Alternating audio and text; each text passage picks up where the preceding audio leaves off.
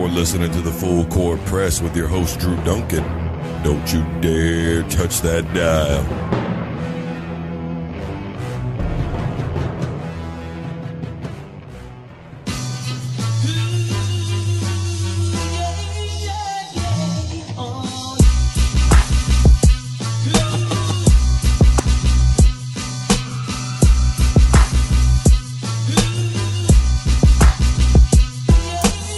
Hello, everybody. Welcome back to the Full Court Press. I am your host, Drew Duncan. We're live on 99.5 ESPN Radio, Facebook, Twitter, Instagram. It's all at Drew Duncan 83.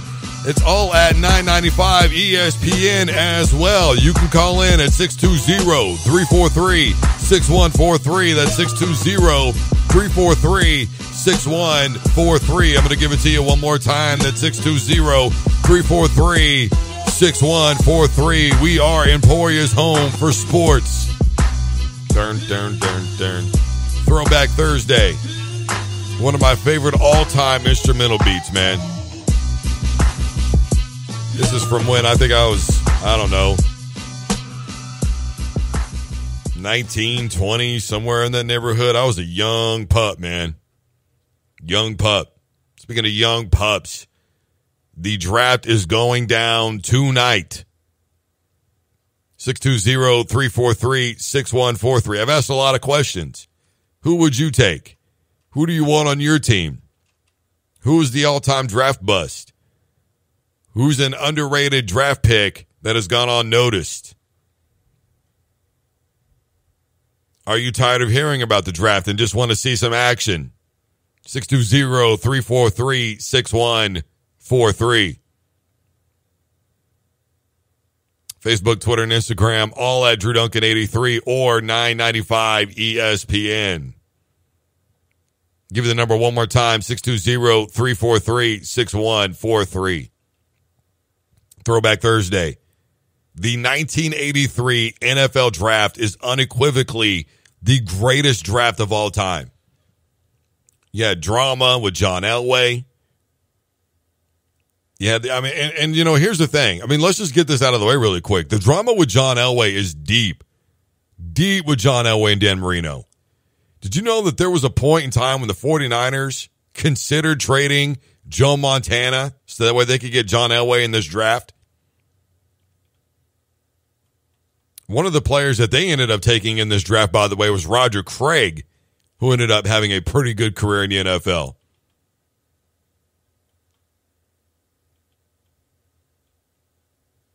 Huge draft. But John Elway had been telling Baltimore for a long time he didn't want to go there. And the whole idea was, they'll just say, I'm a West Coast kid. I don't like playing in the cold, da-da-da-da-da. Of course, he ended up playing in the cold for his entire career in Denver. But here's the deal. The Baltimore Colts decided to go ahead and draft him anyways. Blew up in his face.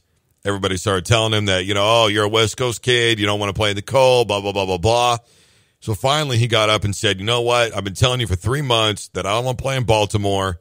I'm not trying to be a jerk about it or anything, but we had this agreement behind closed doors, and you guys pulled this anyways, which is exactly why John Elway didn't want to go there. He did not trust the organization. They met with him and his late father, and they just decided that it wasn't the place for Elway to go. And it should have been obvious to anybody knowing that. And to this day, the Colts, they still talk about how things could have changed for them if they could have been able to draft John Elway. But it wasn't just Elway and Marino and Jim Kelly that came out of that class. Or even Tony Eason, who was pretty much a bust. Todd Blackledge, pretty much a bust. Eason did go to a Super Bowl, but he wasn't tough. Ken O'Brien was in there. But how about guys like Darrell Green? Do you know that they were drafted in the 1983 draft? Kurt Warner used to be a running back for the Seattle Seahawks.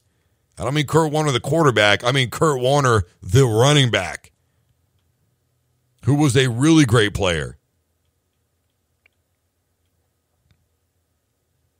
Roger Craig, like I said, came out of that draft. It was just stacked.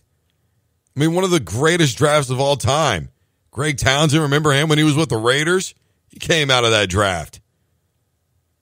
How about Darryl Talley? Remember the Buffalo Bills and all the time that it took for them to get to that point, and they went to those 4 Super Bowls? Darryl Talley was a part of that. He was drafted in 1983.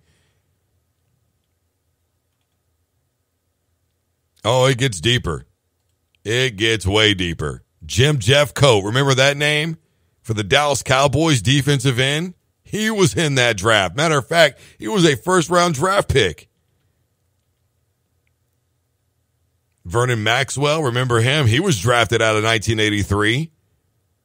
I mean, you want to talk about a ridiculous draft. I mean, this draft is what made the NFL draft what it is today.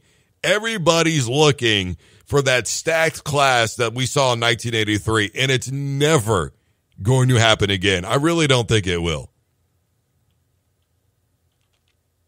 And I think a big part of it has to do with because you think back then, there were games on TV, but, the recruiting was a little bit different, I think. I think it was more down home, and guys didn't rely on a lot of hype. They didn't rely on a lot of being, hometown players. They went after the guys that they needed and thought would be the best players who legitimately suited their team.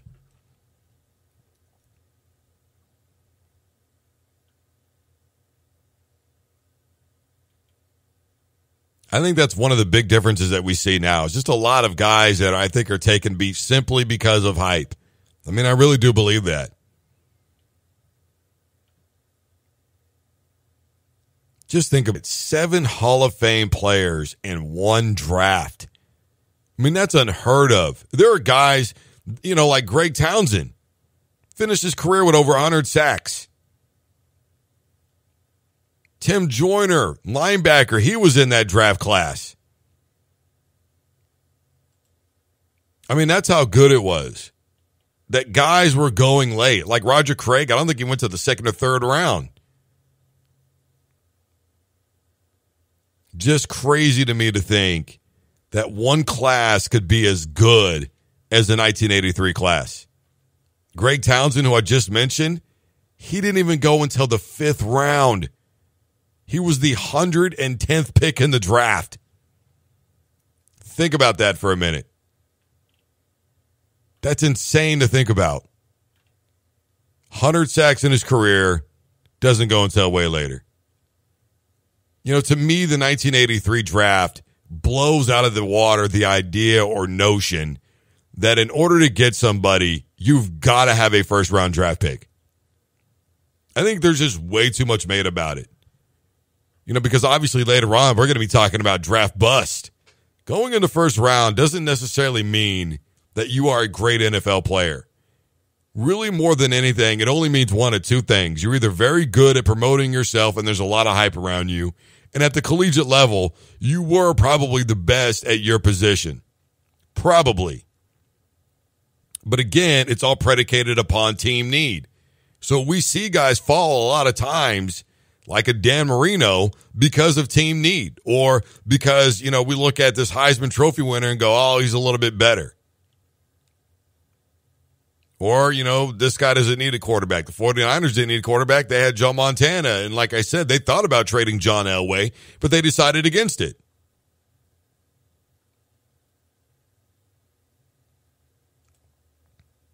Just an insane draft class. I don't think that we'll ever see that again. And not only do I think that we will never see that again, but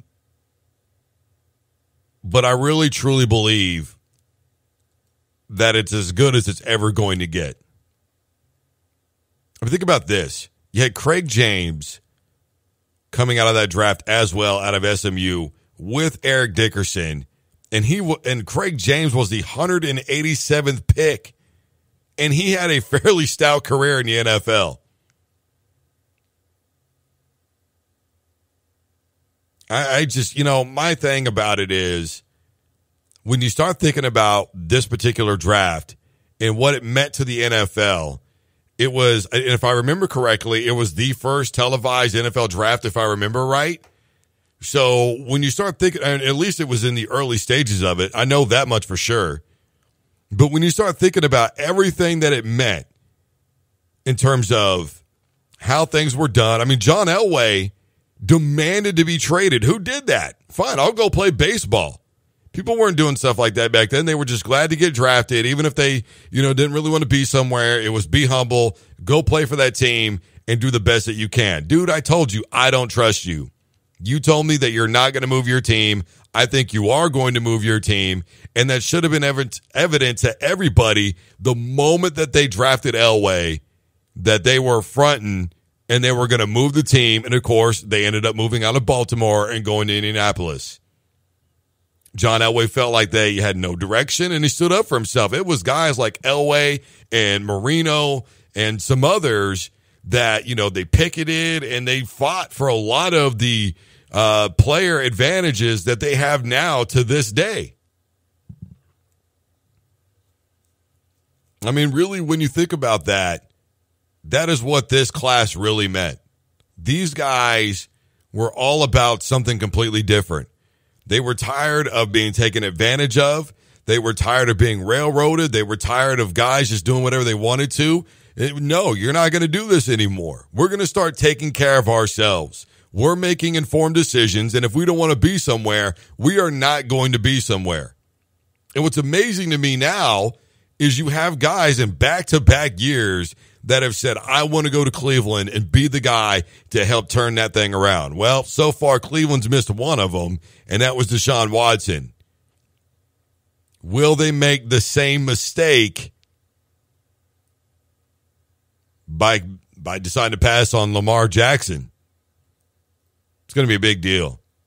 Look, here's the bottom line to this. The 1983 draft class was deep, and it was loaded with talent. Absolutely insane amount of talent. And when you think about all the success that these guys had, the one common denominator was this. They never, ever quit. No matter what was going on. Think about it. Dan Marino played for the same team for his whole career. John Elway played for the same team for his entire career. And as we all know now, he's still a part of that organization by working in the office. A lot of these guys played for, I think, Greg Townsend, same team his whole career. Darryl Green, same team his entire career, or at least for the majority of it with Washington. I mean, when you start looking at it in that regard, these guys were seen kind of as rebels, and John Elway was, a jerk and all this stuff, and yet he never left the Denver Broncos. Jim Jeffcoat, majority of his career, Dallas Cowboy. Bruce Matthews, majority of his career, Houston Oilers. Played 2 decades of football, same franchise. Think about that, because he was there when they transitioned to the Tennessee Titans. Think about all that for a minute. Billy Ray Smith, another phenomenal linebacker that people don't even really talk about anymore. Just insane. You had Gil Byrd at cornerback. The records that he set there with the Chargers, come on. I mean, it was a phenomenal draft. It's the best that it's ever been. And this year, I'm really getting tired of every single year we hear the possibility that this could be the next 1983 draft. No, it's not. The game style is so different now. It's different. It's difficult to key in because the fact of the matter is a lot of these guys really are just college quarterbacks. Part of that is the NFL has never really seen the benefit in the option. You got to be able to throw the ball, drop back, and throw it. Well, we are living in a different day and age, and I don't care about dropping back and throwing the football. I care about winning games. I've said for a long time that Denver needs to completely revise their offensive philosophy. It's old hat. It doesn't work anymore. You've got to modernize the way you play the game. This is the Full Court Press. I am your host, Drew Duncan. We're live on 99.5 ESPN Radio, Emporia's home for sports. Facebook, Twitter, and Instagram is all at Drew Duncan 83. Additionally, you can call in at 620-343-6143. You can also find ESPN at 995, ESPN across the board on social media. It is Throwback Thursday. We just threw it back to the 1983 NFL Draft. Coming up next, we're going to talk about all-time NFL Draft bust. Who's your all-time NFL Draft bust? Again, don't call me and say Tim Tebow. Please don't do that. I just, let the guy go be a baseball player, man. Seriously. His time as a football player is probably done. 620-343-6143. 620-343-6143. We'll be back right after this. Don't you dare touch that dial.